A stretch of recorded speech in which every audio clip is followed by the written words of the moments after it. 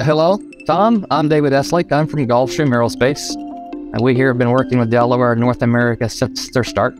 Hello, I'm Tom Breure from Crisal Glass. We became a Delaware client in the Netherlands in last year, in 2022. Nice to meet you. Nice to meet you as well.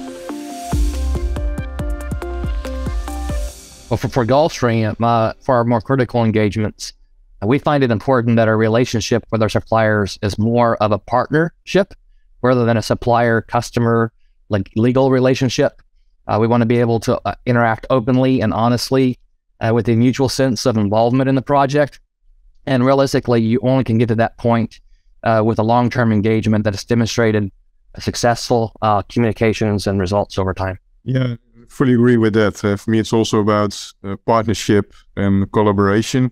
I think a long-term relationship typically stimulates a collaborative spirit and real commitment.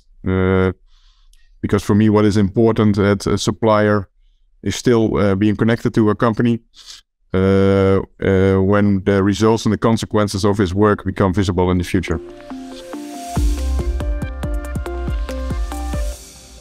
Yeah, we just started working with Delaware, of course, but I'm sure we will experience some lows. That happens in every product.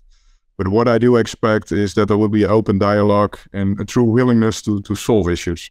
Tom, I think we're on the same page. So our first thing is to be realistic and understand that there will be highs and there will be lows.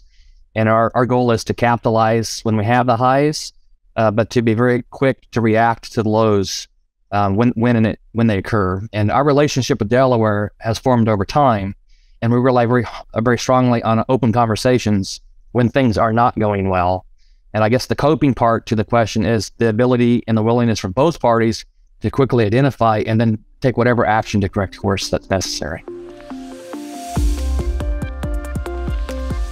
I guess from a Gulfstream point of view, it can be very concise. First, we value alignment, so we want to make sure that the two parties are fully aligned with what we are trying to achieve.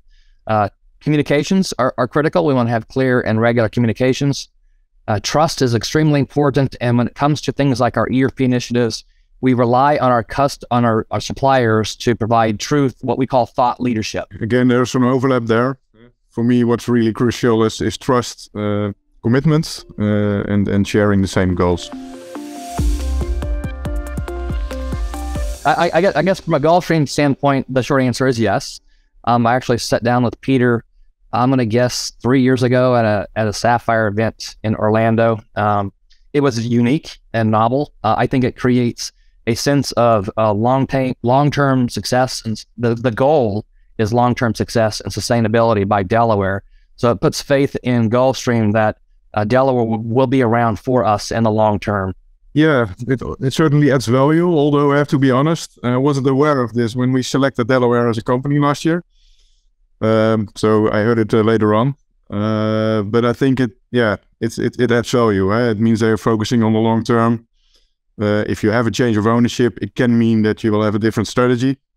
So by trying to avoid that, I think it indicates that they're striving for continuity in servicing their customers. Well, I'd also suspect that it creates a degree of a sense of stability for the Delaware workforce. Yeah, I think in the end, it's the people that make the service, right?